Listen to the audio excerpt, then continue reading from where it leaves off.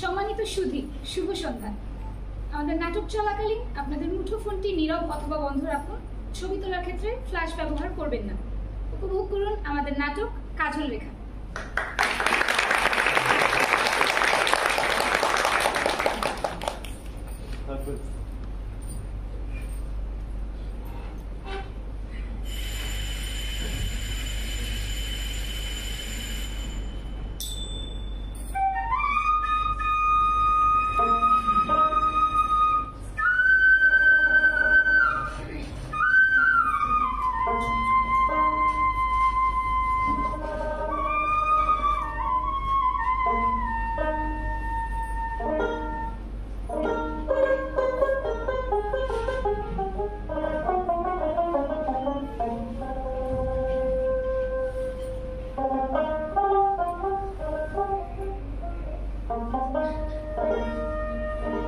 সভা জনপদে মোরা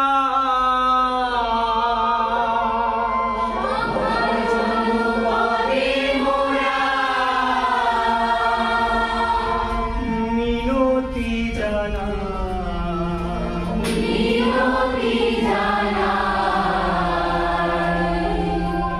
আমরা যে গাইব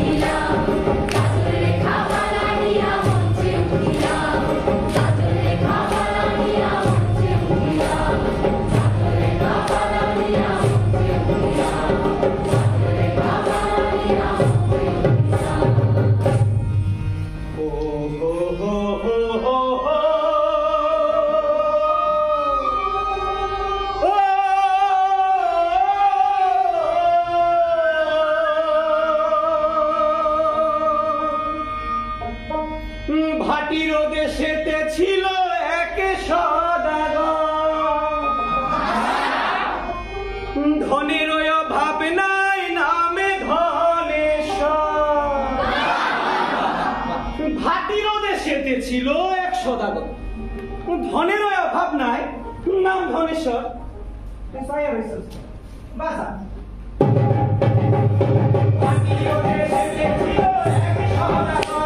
ভাটির দেশেতে ছিল এক সদাগর,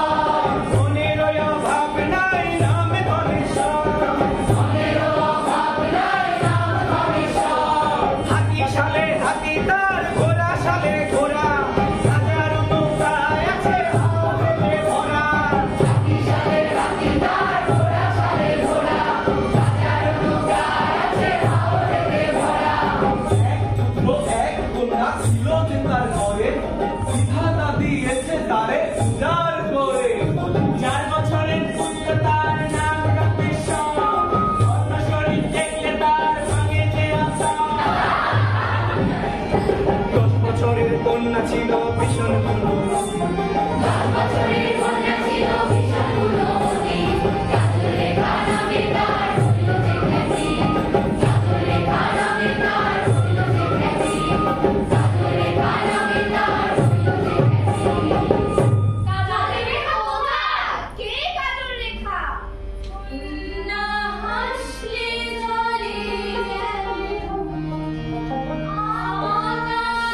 Oh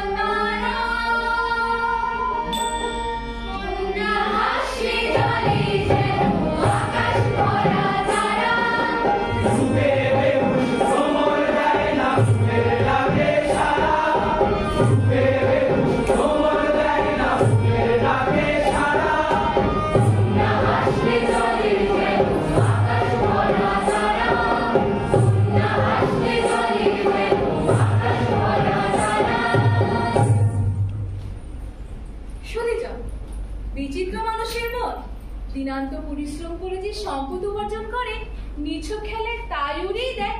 হয় জানেন তো, প্রত্যেক ধনী মানুষের কোনো না কোনো নেশা থাকে। আবার বাতিকও বলতে পারেন।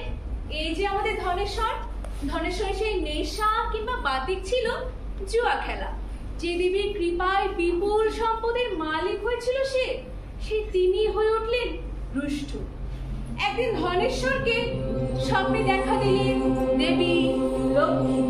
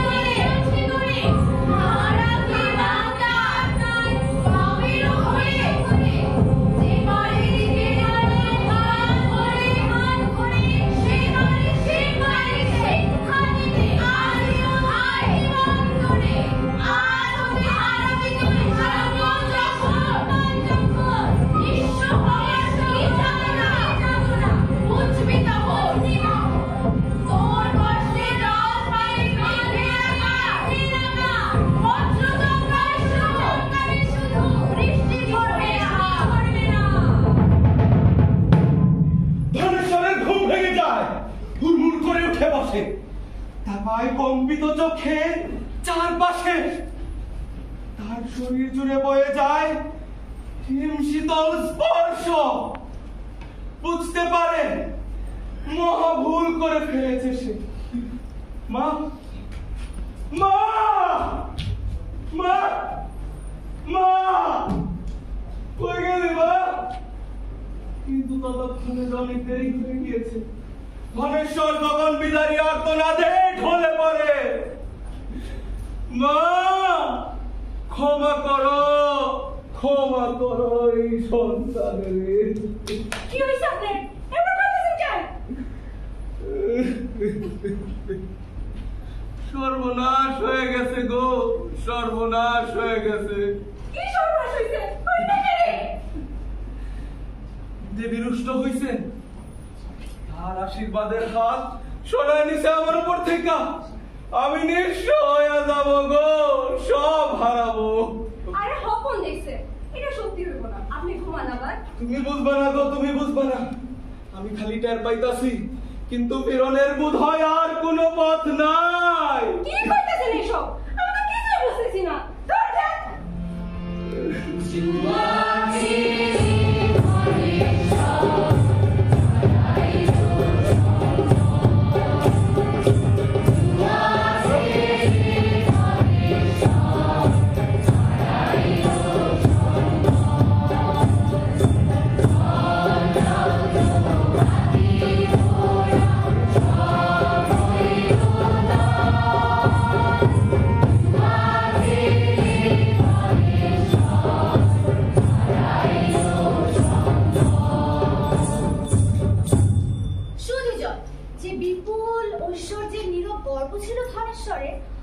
আজ তাহারি নিঃস্ব রিক্ত সে। সুসময় এই যে মানুষেরা তার চারপাশ ঘিরে থাকতো, আজ তারা যেন মিলিয়ে যায় শূন্যে। আসে না কেউ, দেয় না কোনো খোঁজ। দুঃখের দিন বড় দীর্ঘ হয় তার। ধনেশ্বরের দিন যেন কাটতেই চায় না, কিন্তু দিন না কাটলেও তার একমাত্র কন্যা কাজলরেখার বয়স যে থেমে থাকে না। সময়ের রথে চেপে তার বিয়ের কাল হয় উপস্থিত, অথচ এমন গুণবতী রূপবতী মেয়ের জন্য আসে না কোনো সম্বন্ধ। ধনেশ্বরের দীর্ঘশ্বাসের দৈর্ঘ্য প্রস্থ শুধু বেড়ে বেড়ে যায়। এমন নিদারুণ কালে একদিন এক সন্ন্যাসী একটি শুকপা কিশোর হাজির হয় ধনেশ্বরের বাড়িতে। সে তখন স্ত্রী আর দুই সন্তান সহ বসেছিল খাবে বলে। মাটির পাত্রের এক ফোঁটা শুকনো চিরা আর এক টুকরো গুড়, তাই ঘিরেছিল তারা। গৃহে কেউ আছে? নিদারুণ ক্ষুধা, দুমুঠো অন্ন হবে। বসেন বাবা, তেমন কিছু নাই যে ঘরে।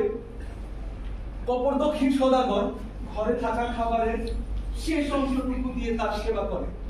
চিরা আর গুড় সহ মাটির পাত্র নিয়ে গিয়ে দেয় তার দিকে। অদূরে দাঁড়িয়ে থাকে তার স্ত্রী আর 2 সন্তান। ক্ষমা করুন বাবা, এর চেয়ে বেশি কিছু যে আর দিতে পারলাম না। তথাস্তু, এর বেশি প্রয়োজন নাই। বাবা গো, এক সময় আমার সব আসিল, বাড়ি আসিল, প্রাসাদের লাহার, হাতি ঘোড়া লোক লস্কর সব নিজ কর্মদোষে লক্ষ্মী আইজ আমার গৃহ ছাড়া। আইজ আমি পথের ফকির। মাইয়ার আমার বড় হইছে, বিয়া দিতাম পারি না। না খাইতে পাইয়া চিন্তা হয়ে যাইতেছে। আমার গুণবতী ভক্তিমতী স্ত্রী সেও এখন আমারে দেখতে পারে না বাবা। তোমার সেবায় আমি ভীষণ সন্তুষ্ট। সুদিন আবার ফিরবে। এই না সুখ পাখি, এই পাখির পরামর্শ অনুযায়ী চলবে।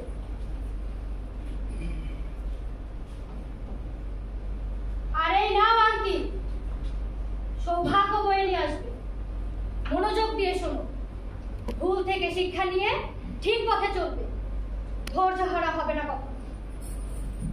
আপনার কথা আমি অক্ষর অক্ষর মাইনা চলবো বাবা। বিদায় কবে?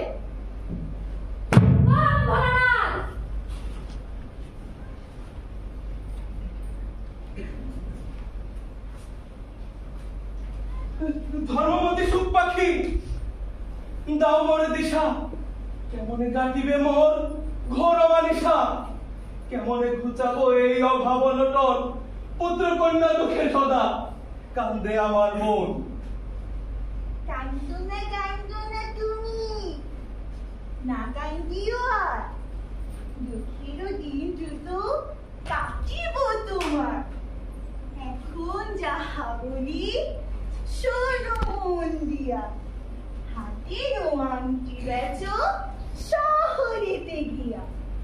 কারিগরে টাকা দিয়া সারাই বানা। সেই নারী সওদা কইরা বাণিজ্যতে যাও, বাণিজ্যতে যাও, বাণিজ্যতে যাও, বাণিজ্যতে যাও। জানি যাইবা তুমি মিয়া টিঙার বহর।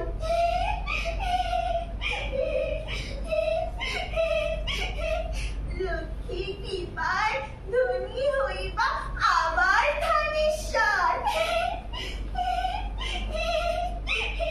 শুনে যাও, সুখ পাখির পরামর্শে সন্ন্যাসীর দেয়া সেই আংটি শহরে গিয়ে বিক্রি করে ধনেশ্বর।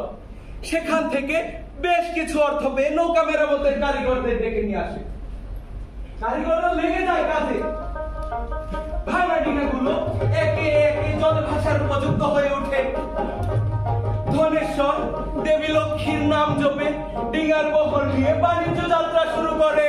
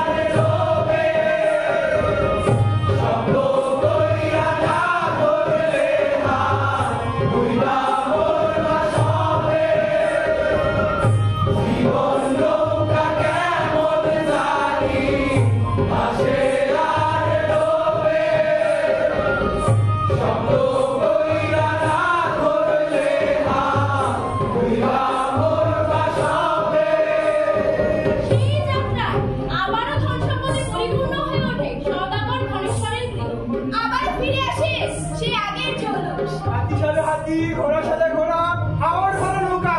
কোনো কিছুর কমতি নাই, অথচ কি অবাক তার মনে শান্তি নাই। কেন নাই?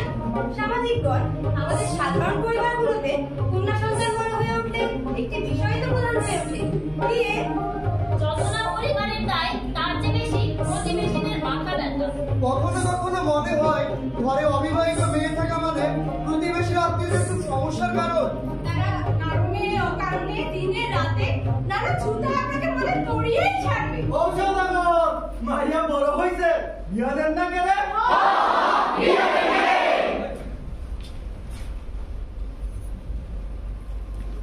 ঠিক এই কারণে সকল কিছু পাওয়ার পরেও ধনেশ্বরের মনে শান্তি আসে না, ঘুম হাওয়ায় মিলায়।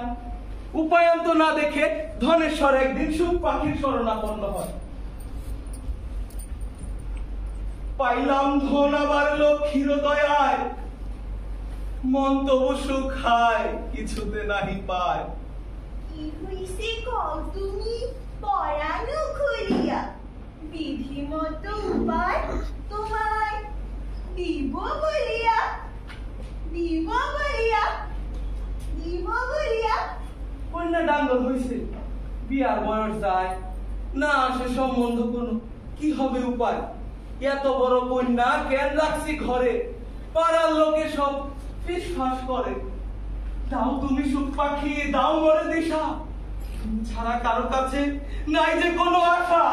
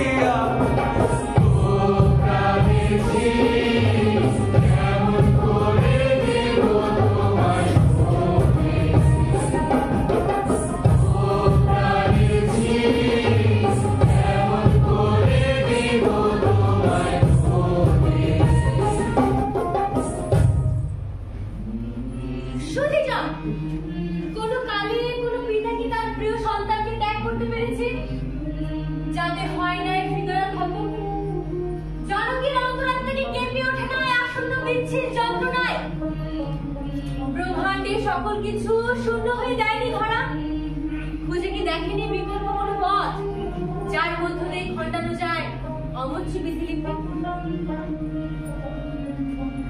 জীবন নৌকা কেন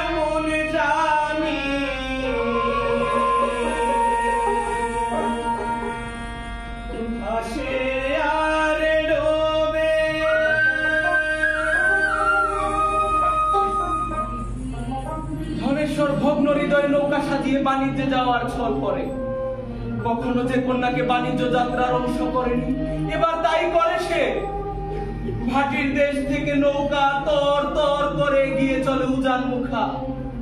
চলতে চলতে অনতি দূরে দেখতে পায় এক গহন বন।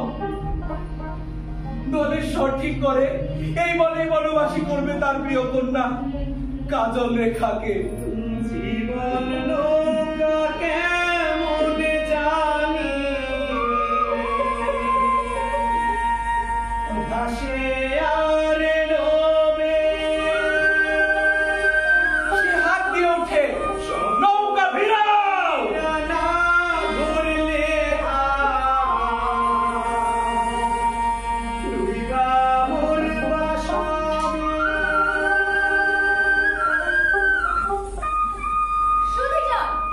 কাজলরেখা সে মৃত স্বামীর কথা তবে বলি এইখানে। চম্পানগরে হীরাধর নামে ছিল এক রাজা। সেই রাজ্য সুজলা সুফলা, প্রজারাও অসুখী নয়। কোন রাজ্যের চিত্র যদি এরূপ হয় তবে সে রাজ্যের রাজাকে তো সুশাসকই বলা চলে নাকি? খালি চোখে দেখলে রাজাকেও সুখী ধরে নিতে পারি, কিন্তু বিধিবা চোখের দেখায় কি সব সত্য বুঝে নেওয়া যায়? থাকে নাকি ভ্রান্তি? আধার ডাকাতের হাতে আরো কিছু কথা। নেপথ্য কারিগর, সেই নেপথ্য কারিগরের কাজ সাজিতেই রাজার মনে শান্তি নাই, কারণ কোন সন্তান আলো করে আসেনি তার ঘরে।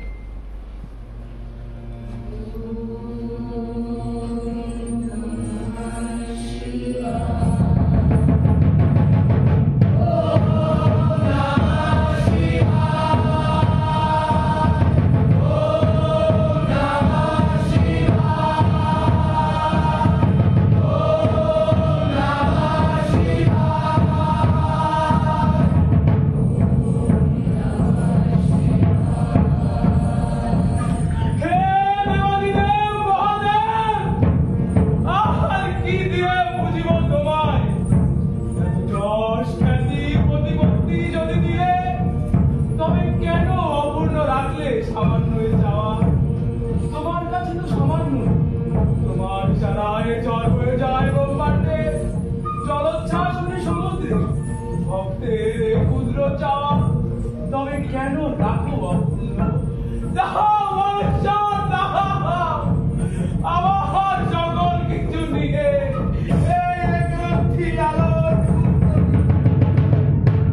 রাজা আর কত বিনিদ্র রাত এভাবে জেগে কাটাবেন, আর কত হাহাকার করবেন? এই বিধি নিজে খণ্ডাবে না?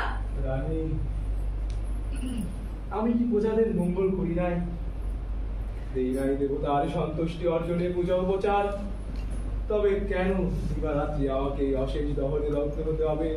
কেন 10 দিগন্ত থেকে ছুটে আসবে আট করে রাজা বলে কলঙ্ক উপাধি? রাজা, আপনার প্রজারা আপনাকে ভালোবাসে, শ্রদ্ধা করে, আপনি তাদের কথা ভাবুন। তা করে বলে প্রতাপ আর কল্যাণের জেরে তারা কিছু বলেন, কিন্তু এই কথাও আমার অজানা নয়। মনে মনে তারাও আমাকে উপহাস করে। এই যে ভীষণ লজ্জা রানী, ভীষণ লজ্জা। এই যে বৃক্ষ বাগান কীট পতঙ্গ, এদেরও বংশ বিস্তার আছে, বংশ পরম্পরা আছে, কিন্তু আমি আমাতেই শেষ। আর কেউ বহন করবে না আমার রক্তের উত্তরাধিকার। রাজা, ঘরে চলুন।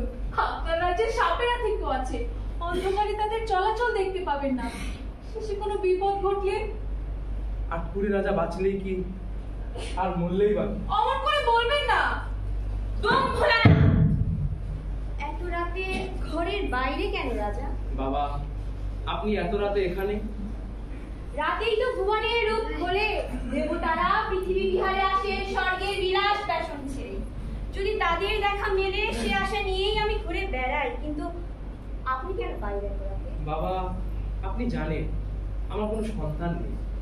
সবাই আমাকে মনে মনে আটপুরে রাজা বলে ডাকে। লজ্জায় অপমানে আমি ঘুমাতে পারি না, ঘুম আসে। দৈবের পরিকল্পনা সাধারণের পক্ষে বোঝা কঠিন। আপনাকে নিঃসন্তান রাখা হয়েছে, কেননা এই অবস্থায় মঙ্গলজনক আপনার জন্য। সন্তান লাভ ততোধিক কষ্টের কারণ হবে। আমি সব স্বীকার করে নিতে প্রস্তুত, তবু চাই এক টুকরো আলোর কণিকা। বাবা, দেবতার দোহাই আমাকে পথ দেখা। হ্যাঁ বাবা, আমরা সব কষ্ট মেনে নেব, আমাদের ঘর পূর্ণ করে দিন। ঠিক আছে, কিন্তু জেনে রাখুন অশেষ ভোগান্তি নেমে আসবে। এই নীল হরিতকি 3 দিন ভেজে রেখে সেই জল পান করবেন উভয়ে, পাবেন সন্তানের দেখা, আর সেই সাথে নিয়তির অশেষ দুর্ভোগ। যদি ভয় জাগে তবে পান করবেন না সেই জল। আসি তবে, বিদায়।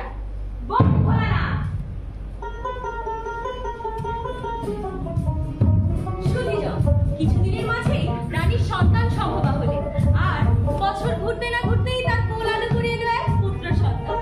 রাজ্য জুড়ে আনন্দের জোয়ার। অবশেষে আটপুর অপবাদ থেকে মুক্তি পেলেন রাজা।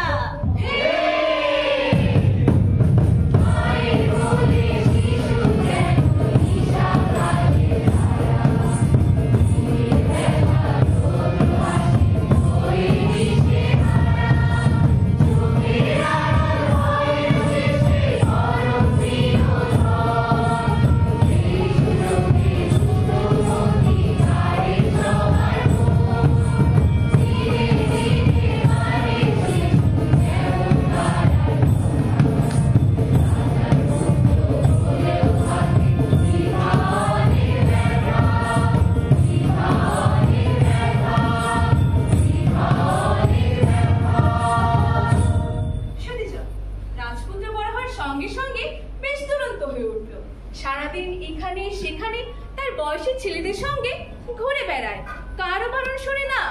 রাজা রানী বেশ চিন্তিত হয়ে পড়লেন। দোষী ছেলে যদি রাজকার্য না শেখে তাহলে কিভাবে করবে রাজ্য শাসন?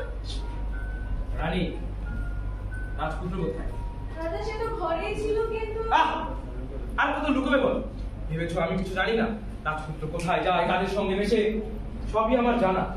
কিন্তু এখনই যদি ওকে না ফেরাও, আমার মৃত্যুর পর কি হবে একবার ভেবে দেখেছো? রাজা সে তো এখনো অনেক ছোট। মায়ের কাছে সন্তান চিরকাল ছোটই থাকে রানী। আমিও এই বয়সেই শেখা শুরু করেছি। ওকে বলে দিও কাল থেকে আমার হুকুম ছাড়া যেন প্রাসাদের বাইরে না যায়। জি রাজা। মা, ও মা, কোথায় ছিলি তুই? তোর বাবা কিন্তু খুব রাগ করেছে।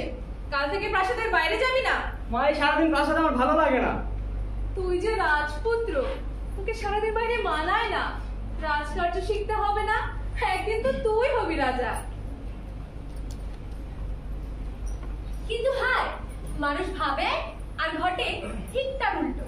প্রাণ সমাজের পুত্রকে চোখের আড়াল করতে চাইনি রাজা রানী, তাকে যে কিছুকাল পর একাকী ভাসিয়ে দিতে হবে দরিয়ায়। সেই ভবিতব্য কি জানতো তারা?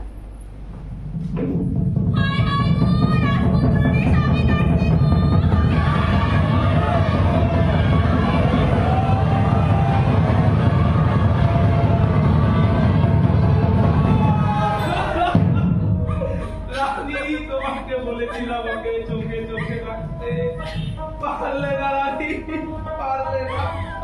পুত্র, প্রাণের ধন আমার, তোকে ছাড়া আমি কি করে বাঁচবো? কিভাবে কিভাবে ঘটলো আমার ঘটনা? রাজপুত্র বাগানে খেলছিল, খেলতে খেলতে চলে গিয়েছিল হাসপাতাল ঝোপের কাছে। হঠাৎ তার চিৎকার শুনিয়া দৌড়ে যাই সেখানে। ইয়া দেখি রাজপুত্র মাটিতে গড়াগড়ি দিতেছে। কে কোথায় আছিস? রাজমন্ত্রীকে খবর দে। মহারাজ, আমি খবর পেয়ে আগে চলে এসেছি, সঙ্গে ওখানে নিয়ে এসেছি। যেমন করেই হোক, যেমন করেই হোক, আমার পুত্রকে বাঁচাও। যা চাও সব দেবো, সব। সরে যান আপনারা, আমার একটা করে দেন।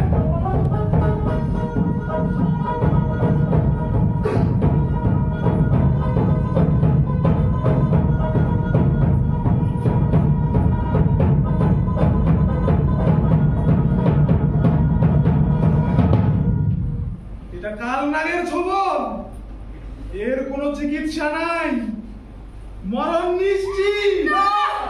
উপায় কি নাই? জানি না কাম হইব কিনা, জানি না কাম হইব কিনা। ওই দেবী মনসারে পূজা দেন, আর আমার ওস্তাদের ওস্তাদ তিনি পারলেও পারতে পারেন। কোথায় থাকে সে? তিনি থাকেন কামরূপ কামাখ্যায়। তাকে আনার ব্যবস্থা করো, আমি লোক দিচ্ছি। রাজা মশাই, লোক লাগবে না, আমি এই পরিচালন দিতাছি। আমার ওস্তাদের খবর পাওয়া যাইব। আপনি যদি মনসার কাছে ক্ষমা চায়া পূজা দেন, আয়োজন করেন পূজা।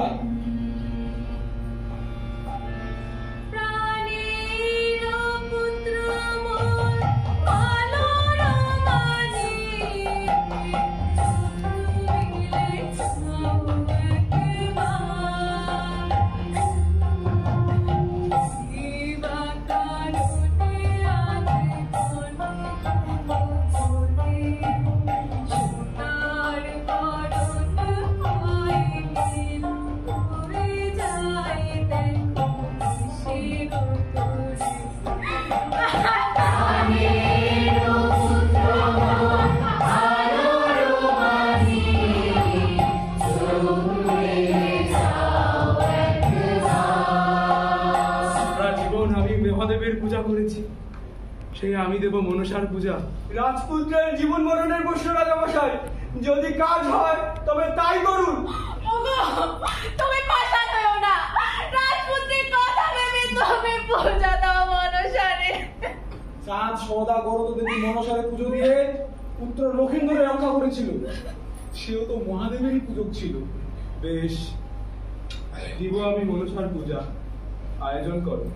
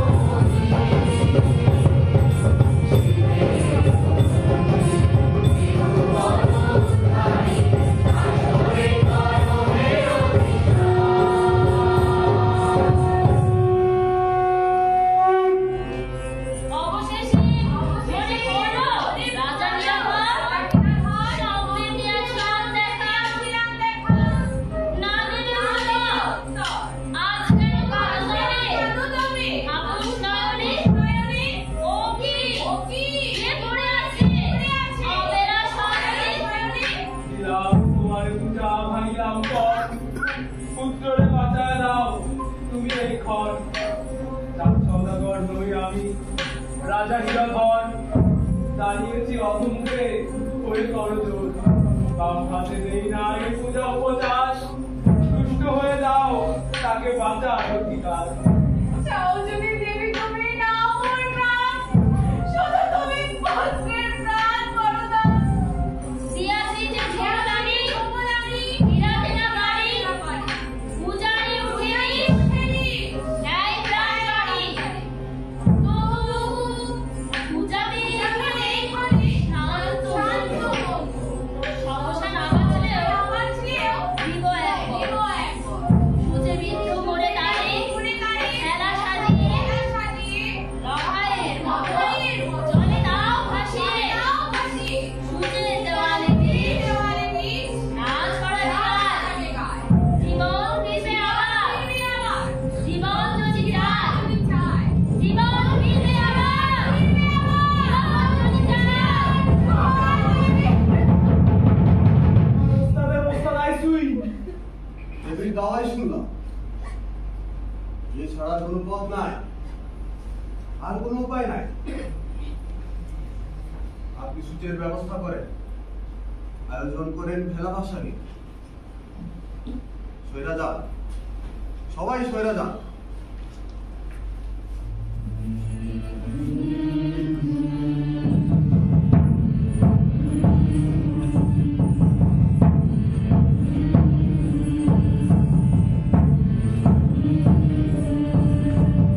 আ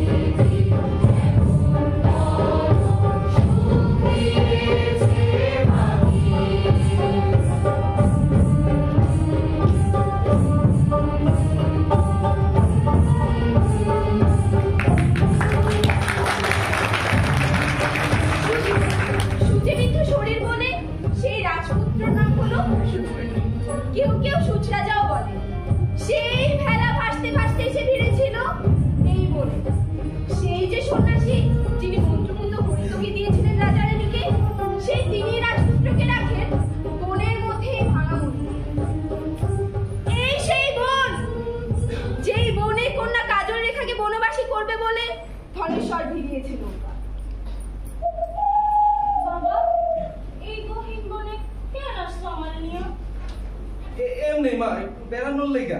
তাই হইবা ভালো কথা। তাই বলে এই বনে কোনো মানুষজন নাই, আমার ডর লাগতেছে বাবা। ডরাইও না মা, ডরাইও না, আমি আছি না, ডরাইও না। ওইটা কি বাবা? কোন না মা? ওই যে ভাঙাচোরা কি জানি দেখা যায়। হ, তাই তো, চলো তো কাছে গিয়ে দেখি। এটা তো একটা মন্দির, মানুষজন হীন এই বিজন করে মন্দির এলো কেমন কইরা? তাই তো, মন্দির আইলো কেন? বাবা আমার খুব পিয়াসা লাগছে, জল পাইতাম। তুমি বলো মা, আমি গিয়া জল নিয়ে আইতাছি।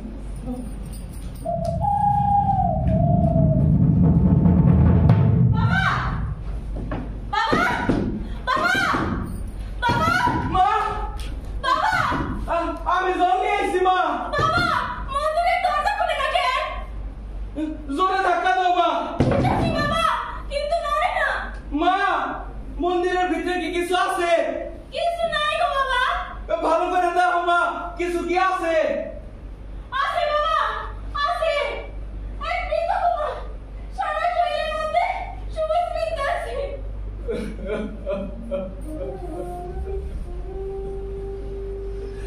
সুখ পাখির কথাই সত্যি হইল রে মা। কপালের লেখন আমি কি করব কও? এই মৃত কুমারী তোমার স্বামী, পারলে তারে বাঁচায় নিও। মা, আমারে ফেলে যায় না বাবা।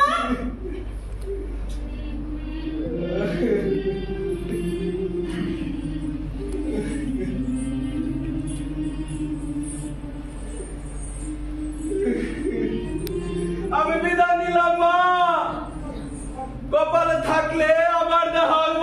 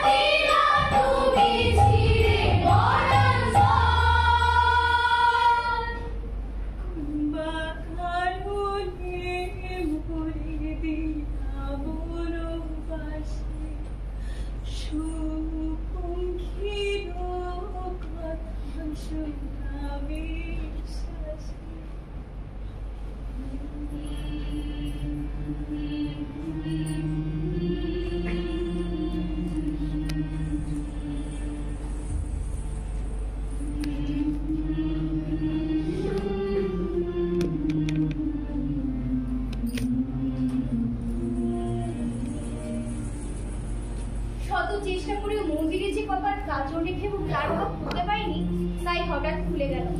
এক সন্ন্যাসী এসে প্রবেশ করে, সেই সন্ন্যাসী যিনি তাদের বাড়িতে পূজার অবস্থা এসেছিলেন, যিনি তার বাবা ধনেশ্বরকে দিয়েছিলেন একটি ধর্মবতী সুপাত্রী এবং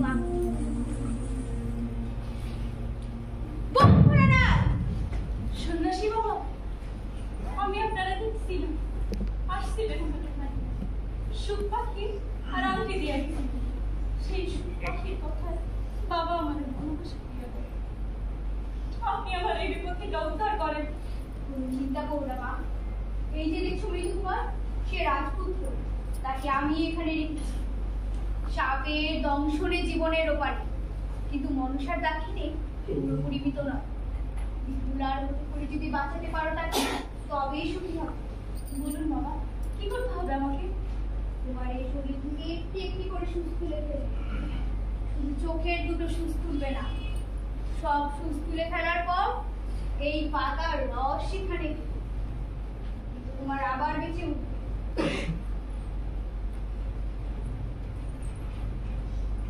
এই মৃত কুমারী তোমার স্বামী, কিন্তু সাবধান, জোর করে খণ্ডাতে যেও না নিজের ভাগ্য। সুখ পাখি যতদিন না তোমার পরিচয় প্রকাশ করবে, ততদিন নিজের পরিচয় জানাবে না। যদি জানাও তবে হারাবে নিজের স্বামী। যাই তবে।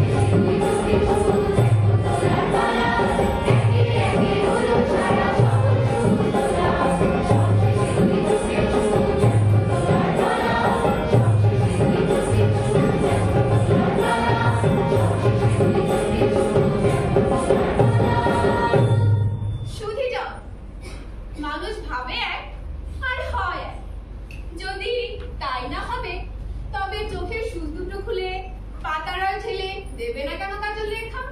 তার কেন মনে হবে এই বেলা স্নান সেরে এসে তুলে নেবে অন্তিম সুচ? এ না হলে যে গল্প আর জমে না, শেষ হয়ে যায়। সে কারণেই কিনা কে জানে আসন্ন দুর্ভোগ আর বিপর্যয়কে বরণ করবে বলে কাজলরেখা পুকুর ঘাটে যায়।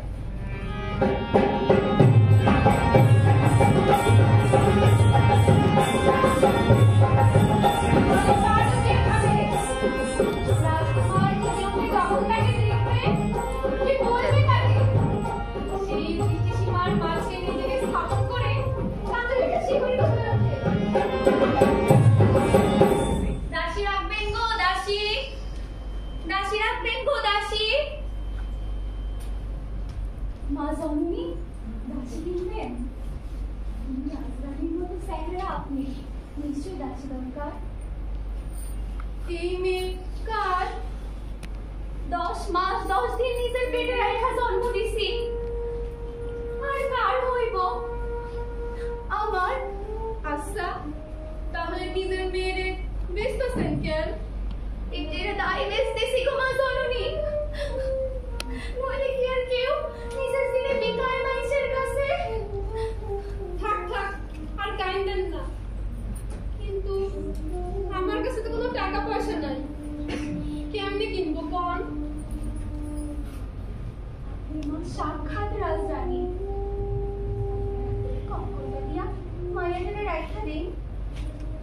বেশ, তবে তাই শুধু এই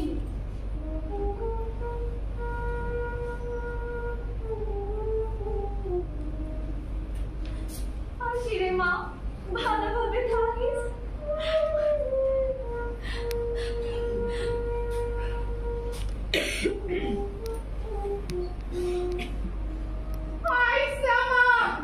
তুমি চিন্তা কইরো না, আমি ভালো খাবো।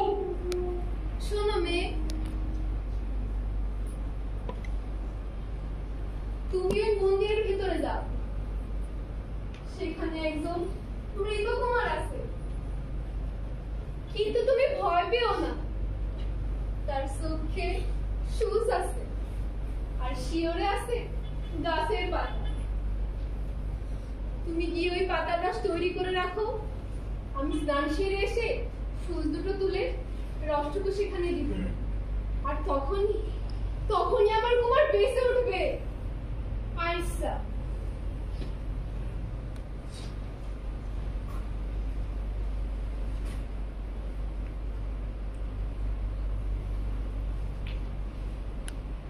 সুধীর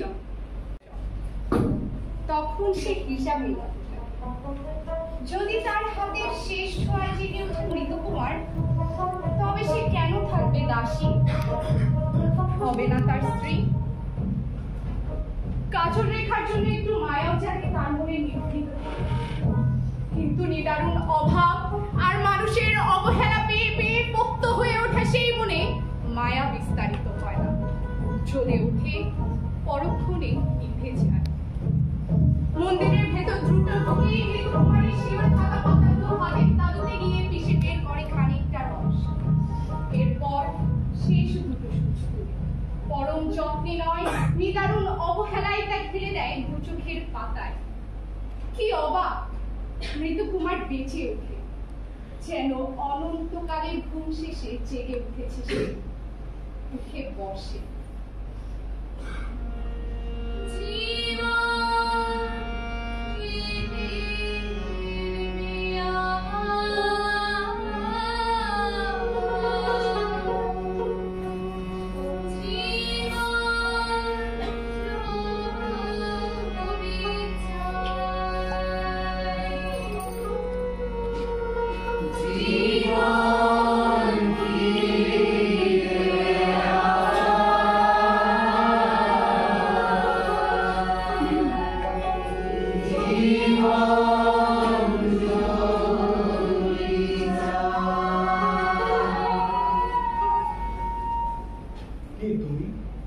আমি সেই যে তোমার জীবন বাঁচাইছে, এখন বিয়া করো আমারই।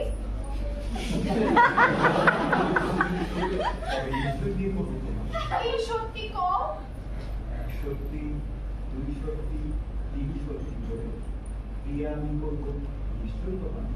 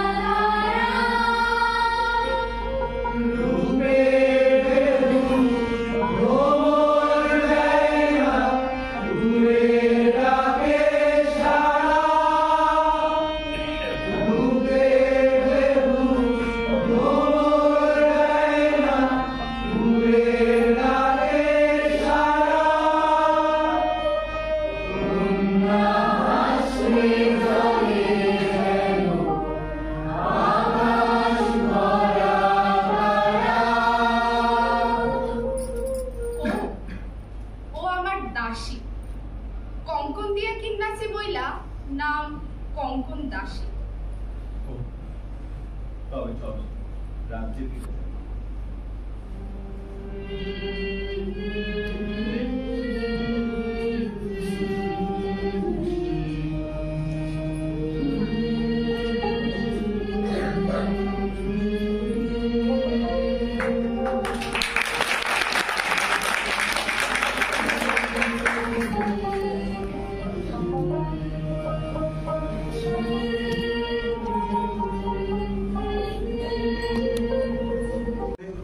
যদিও গ্রহণ করেছে কঙ্কন দাসীকে সে রানী রূপে, কিন্তু কেন যেন কাজল রেখার প্রতি ভীষণ একটা অনুভব করে, কত করে জানতে চায়।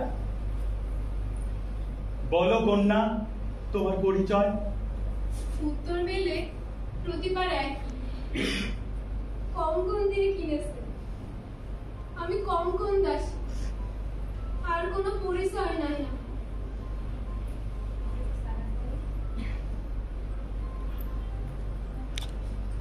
একদিন সুদ রাজা ঠিক করে দেশ ভ্রমণে যাবে, অনেক দিন থাকবে না প্রাসাদে। ভ্রমণে গেলে আমরা যেমন করি, প্রিয়জনদের জন্য সম্ভব হলে সমস্ত বাজারই তুলে নিয়ে আসে। না, প্রথা অনুযায়ী তিনি রানীর কাছে জানতে চাইবেন কি নিয়ে আসতে হবে, সে তো নিশ্চিত। কিন্তু যা অনিশ্চিত সে কাজটিও করেন সুজকুমার। কাজল রেখার কিছু লাগবে কিনা তারও খোঁজ নেন। রানী, রানী, ভ্রমণে যাচ্ছি আমি, তোমার জন্য কি নিয়ে আসবো? আমার জন্য? আমার জন্য আনবা বেতের বাক্স, বেতের পুলা, তেঁতুল গাছের ঠেকি আর পিতলের। বেশ, আনবো সব। আর তোমার জন্য কি নিয়ে আসবো? ওর জন্য আনতে হইব। আমার কিচ্ছু চাই না, এখানে আমি বেশ ভালো আছি, কোনো কিছুর অভাব নাই। কিন্তু কিছু একটা যে চাইতেই হবে তোমার। আচ্ছা, একটা ধর্মবতী সুখ পাখি যদি থাকতো আমার। বেশ, তাই নিয়ে আসবো।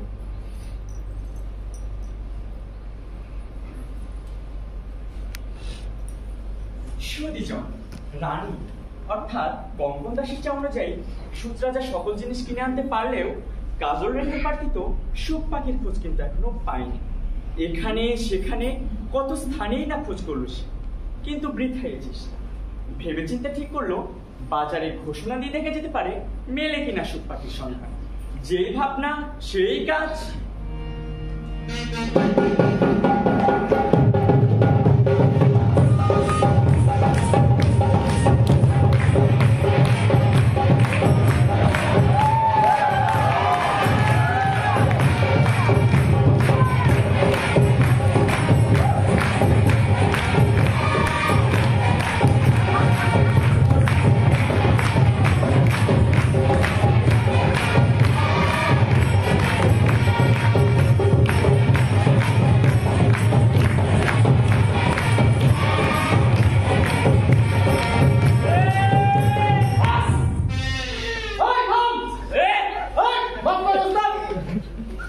ঘোষণা ঘোষণা ঘোষণা, একই গর্ভবতী সুখ পাখি একই ধর্মমতী সুখ পাখি প্রয়োজন প্রয়োজন প্রয়োজন প্রয়োজন। কেউ যদি ধর্মমতী সুখ পাখি বিক্রয় করেন তবে তা উপযুক্ত মূল্য দিয়ে কিনিয়ে নেওয়া হইবে। কেউ যদি ধর্মমতী সুখ পাখির সন্ধান দিতে পারেন তবে তাকে পুরস্কৃত করা হইবে। ঘোষণা ঘোষণা ঘোষণা, একই ধর্মমতী সুখ পাখি প্রয়োজন। কেউ যদি ধর্মমতী সুখ পাখির সন্ধান দিতে পারেন তবে তাকে পুরস্কৃত করা হইবে। ঘোষণা ঘোষণা ঘোষণা ঘোষণা ঘোষণা। ধর্মমতী সুখ পাখি, ধর্মমতী সুখ পাখির সন্ধান তো আমার কন্যা কাজল রেখা ছাড়া আর কেউ জানে না। সুখে দুঃখে যে অবস্থাতেই থাক নিশ্চয় সেই পাখির খোঁজ করতে। আমি গিয়া পাখিটা দিয়া দিই।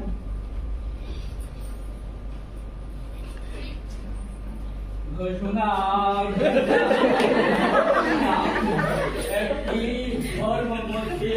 ও ভাই ও ভাই ভাই আমাদের কইতেছে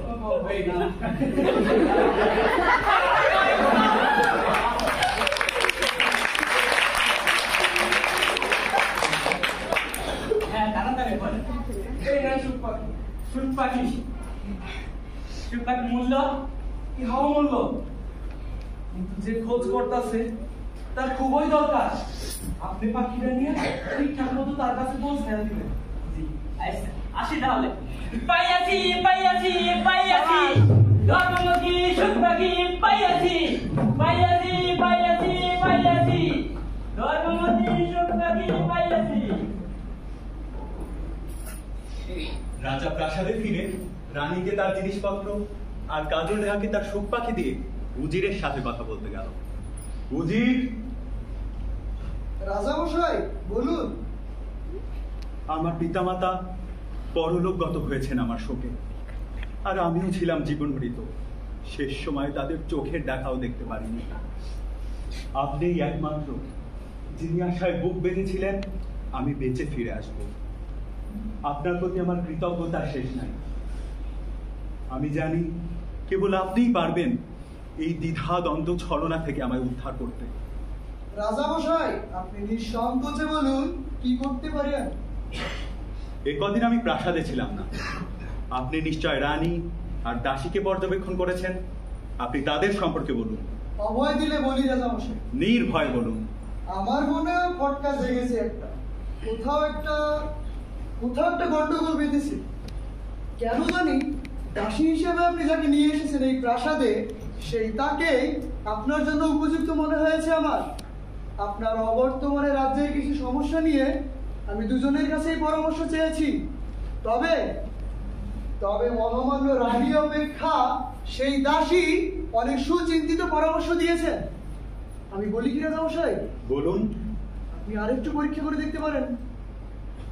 আপনার বন্ধুকে নিমন্ত্রণ করে নিয়ে আসুন এই প্রাসাদে, তারপর দুদিন দুজনকে রান্নার ভার দিয়ে দিন। তাতে করে পারিবারিক অবস্থা সম্পর্কে আপনি নিশ্চিত হতে পারবেন, আরো বুঝতে পারবেন কে আসল রানী আর কে দাসী। বেশ ভালো প্রস্তাব, তবে তাই হোক। চলুন রাজামশাই।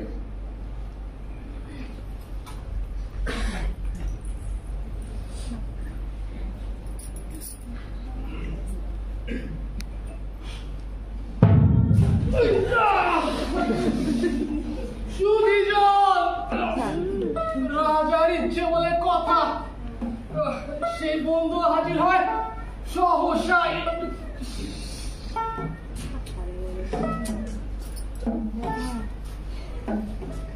পরিকল্পনা অনুযায়ী প্রথম দিনই নকল রানীর উপর পড়লো রান্নার সকল ভার। নকল রানী কি রান্না করলো জানেন তো? জানেন না, চালতার অম্বল, ডোবার ঝোল আর কচু শাক। তাই কি বন্ধুটি কি দশা, আর রাজাই বা মুখ লুকায় কোথায়?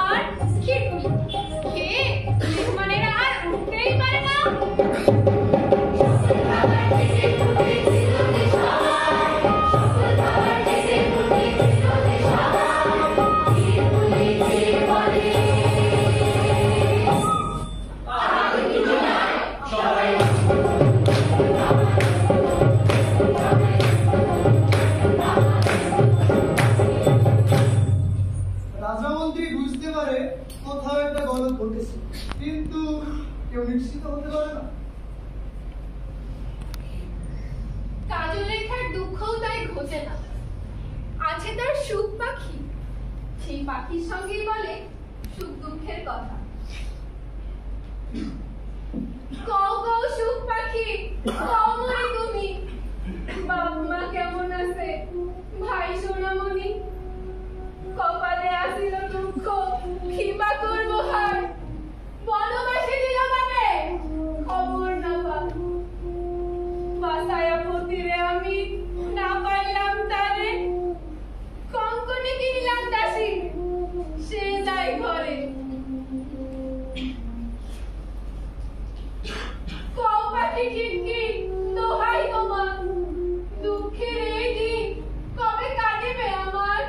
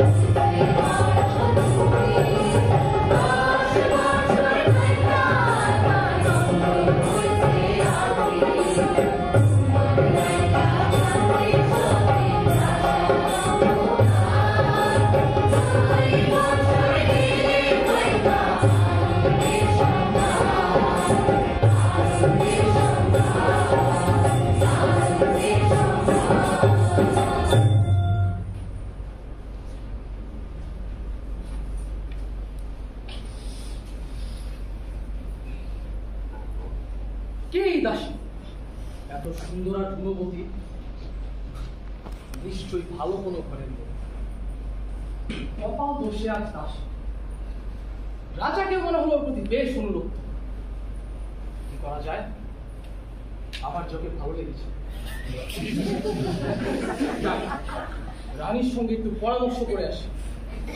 দাসীর প্রতি রাজার আসক্তি নিশ্চয়ই রানীর দৃষ্টি আয়নি, আর তা যে রানীর ভালো লাগবে না সে তো বলাই বাহুল্য।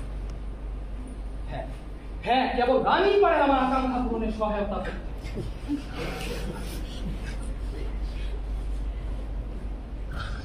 কোথায় যাইতেছে? আপনার কাছেই যাচ্ছিলাম, আমার একটি আবদার ছিল আপনার কাছে। বলেন। বলতে সংকোচ লাগে, তবুও বলি আপনার দাসী আমার ভালো লাগছে, পরে আমি বিয়া করতে চাই। কিন্তু আমার বন্ধু মানে রাজা, রাজা সম্ভবত ঠিকই ধরছেন, রাজা বড়ই পছন্দ করে ওই দাসীর। আপনি বিয়ার অনুমতি পাইবেন না। তাহলে উপায়? উপায় উপায় একটা আছে। পারবে? কি করতে হবে? ওই দাসীর গায়ে কলঙ্কের কালি লেপা দিতে হইব, এবং তখনই রাজা ওর প্রাসাদ থেকে বাইর করে দিব। আপনি বিয়ে করতে পারবেন। ওরে পাওয়ার লাগে আমি সব কিছু করতে পারবো। পারবে? হ্যাঁ।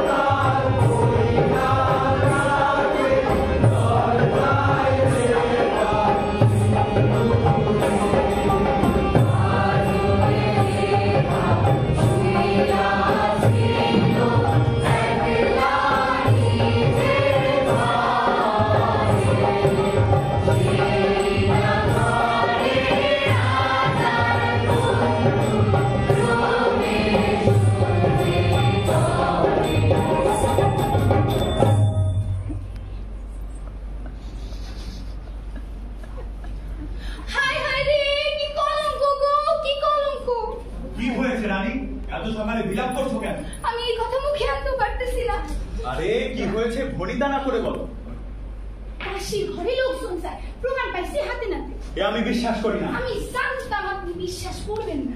তপ্তি ছিলাম, আমি ফাট পাচ্ছি। আজকে কি ঠিকই ধরা পড়ছে ফাটে? এই যে দেখেন, আরে দেখেন না। কি এটা? আপনি চোখের মাথা দিয়েছেন, দেখতে পাইতেছেন না পায়ের ছাপ? এই যে ঢুকছে আবার বেরোচ্ছে।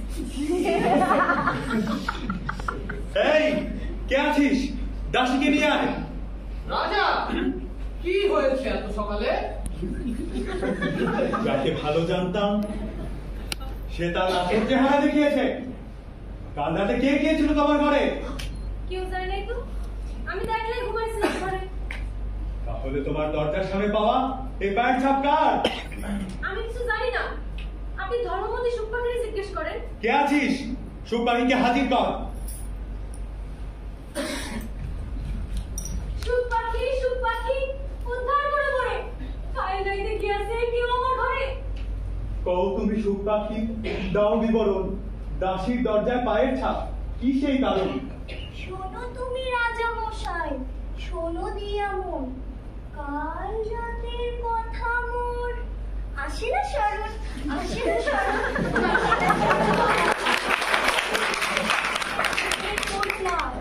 পড়িয়াছে দোষে, কলঙ্কের কারণে তারে দাও বিপবাস। বেশ, তবে তাই হোক। বন্ধু, তুমি এই দাসীকে নিয়ে যাও, পথে কোনো দ্বীপে নির্বাসন দিয়ে দিও। তথাস্তু বন্ধু।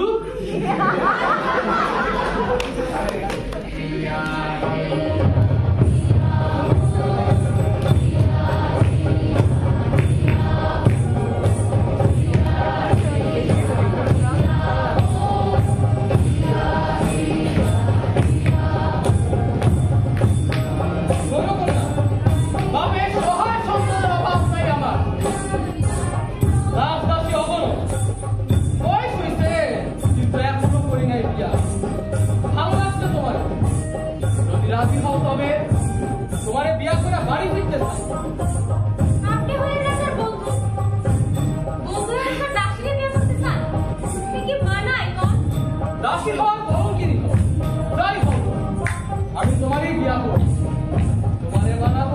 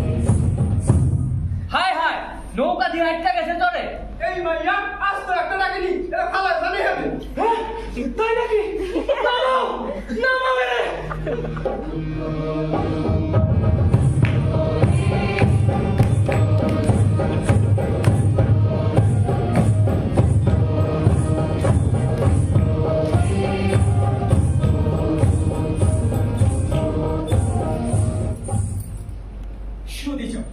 কাজলরেখাকে বনবাসে দেওয়ার শোকে কাঁদতে কাঁদতে অন্ধ হয়ে যায় তার মা।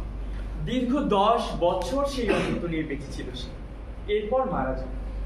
সুচ রাজার কাছে ধর্মমতী সুখ পাখি পাঠিয়ে দেওয়ার কিছুদিন পরে মারা যান সদাগর ধনেশ্বর। আচ্ছা, রত্নেশ্বরের কথা মনে আছে আপনাদের?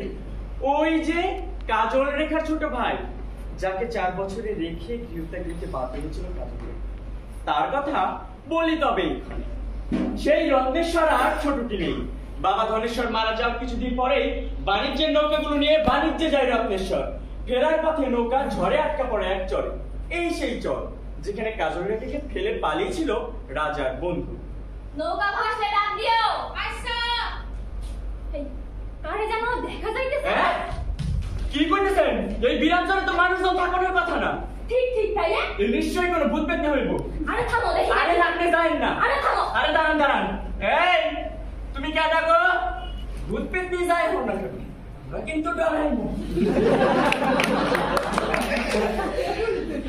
এই জনশূন্য জায়গায় এত রূপবতী আমি কেউ না, অভাগিনী বলতে পারেন। চলো আমার লগে আমার বাড়িতে। অচেনা অচেনা একটা মানুষের হুট করে বাড়ি নিয়ে যাইতেছ না? না এখানে থাইকাই বা কি করবা? খালি খালি কষ্ট করবা? আমার ধন সম্পদের অভাব নাই। বাড়িতে প্রত্যেক বেলা শত মানুষ এমনিই খাইটাই করে। চলো চলো। অতঃপর কাজলরেখা চলে আসে তার পিতৃগৃহে। না জেনে আসে যে ভাইকে 4 বছর বয়সে রেখে গিয়েছিল সে এত দীর্ঘ সময় পরে তাকে চেনার কথা নয়, চিনতেও পারেনি। কিন্তু এই বাড়ি যে তার চেনা,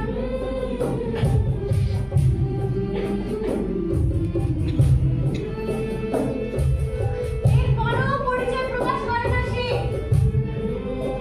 চারপাশে ঘুরে ঘুরে দেখে আর কাঁদে।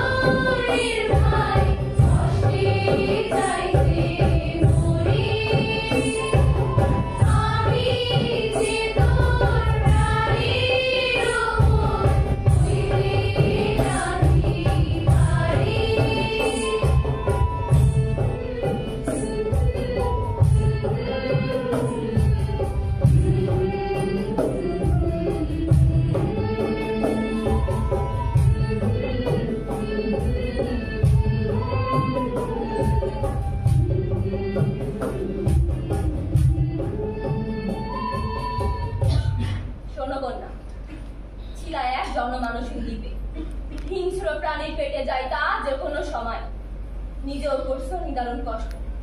সেই অবস্থা থেকে উদ্ধার করে নিয়ে আসছি এই প্রাসাদের মতো বাড়িতে, রাখছি সোনার পালঙ্কে, যত্নে আদরে। আপনার প্রতি আমার কৃতজ্ঞতা শেষ নাই। মঙ্গল হোক আপনার।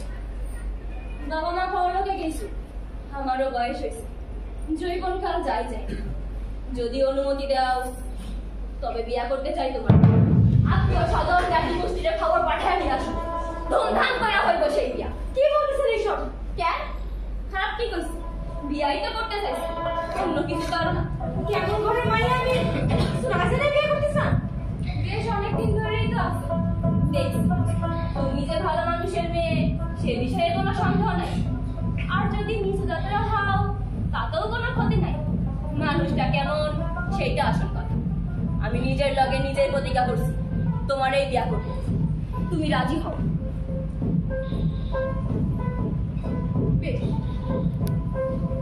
রাজি আমি হব, তবে শর্ত আছে। যে কোনো শর্ত আমি মানব। সুস্রাজার প্রাসাদে একটা সুখ পাখি আছে, সেই সুখ পাখি যদি পরিচয় প্রকাশ করে আমার, যদি বলে বিয়ে করতে, তবেই আমি রাজি হব। বেশ, তবে তাই হইব।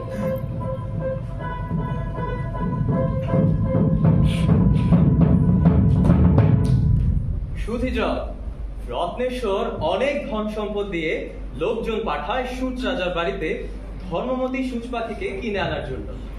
বিষয়টি যদি সূচ রাজা জানতে পারত, তাহলে হয়তো পাখিটি রাজবাড়িতেই থেকে যেত, বিকত না।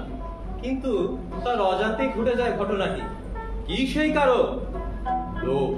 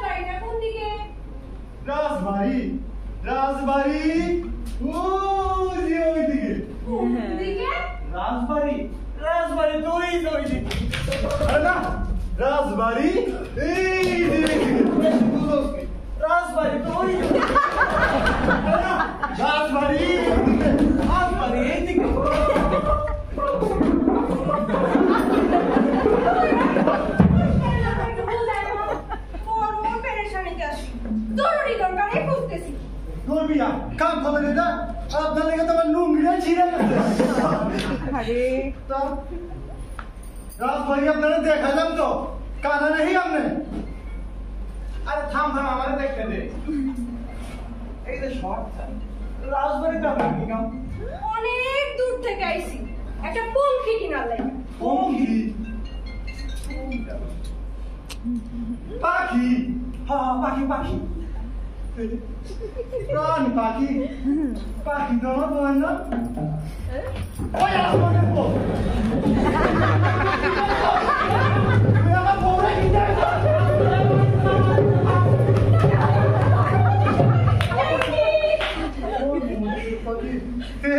আগে কইবেন না, তাহে তো এই রাজবাড়িতেই আছে। তা চলে আমার বউ এই রাজবাড়িতেই কাম করে। তা মালপনি নিয়ে আসছেন তো? আনছি। এই যে আপনার এত বড় বিশাল উপকার করতেছে, আমরা দিলাম। ও কাজ কথা, নেজ জগতা, নেজ জগতা। সন্তুষ্ট করে দিয়াম। সাক্ষাৎ লক্ষ্মী নারায়ণ। চলেন নারীর হাতে পুরুষ মন্ত্রী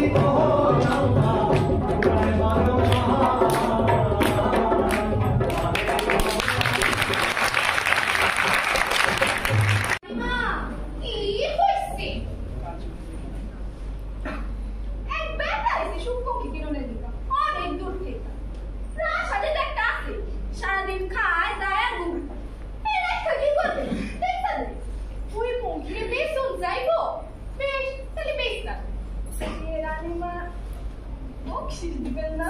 আরে দিমুনি, আগে তো পেশা হো। আচ্ছা, তাহলে আমি সুপাকে লয়া যাইতাছি। আই শোন শোন, খবরদার টাকা পয়সা না আগে আমার হাতে। আমি তোকে বকশিস দিই। সেটা কি আর কইতে দেবো না রে মা?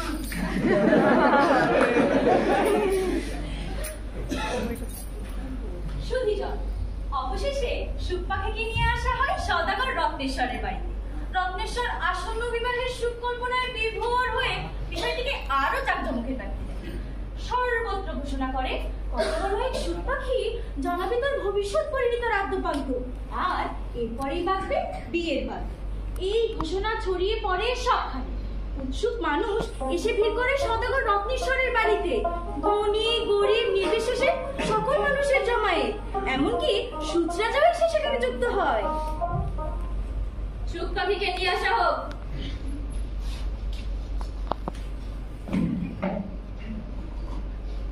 সুখ পাখি, কথা যাহা জানো তুমি, বিয়ার বাসনায় কাতর হইছি যে আমি। ধনের কি সুখ আমি, কবি বিবরণ, কন্যার পরিচয় আমি দিব এখান, দিব এখান, দিব এখান।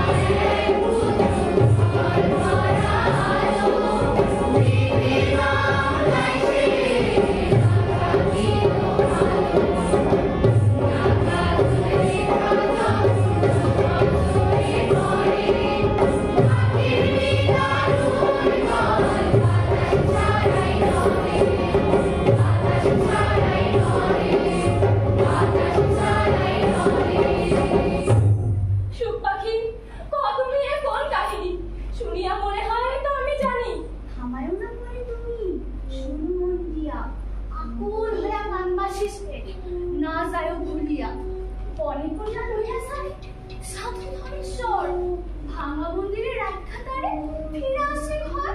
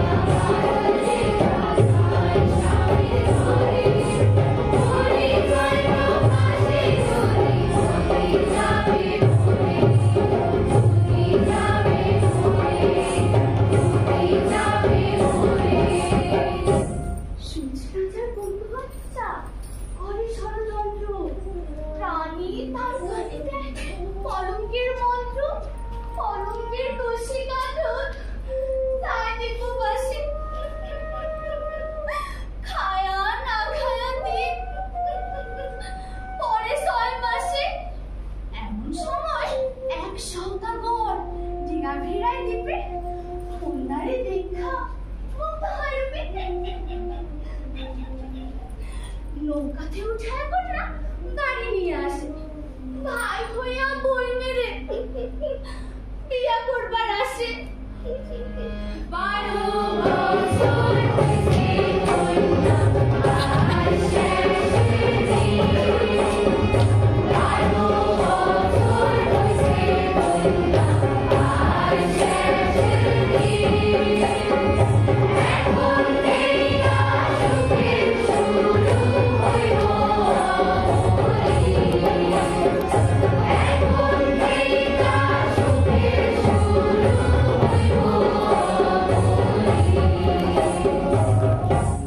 দিদি, ক্ষমা করো আমারে, আমি চিনতে পারি নাই তোমারে, ক্ষমা করো। জি ভাই, কাইদো না, তোমার কোনো দোষ নাই, ভাগ্যের পরিহাসে এমন হয়েছে। কাজল, রাজা, না হাসলে ধরে, না হাসলে ধরে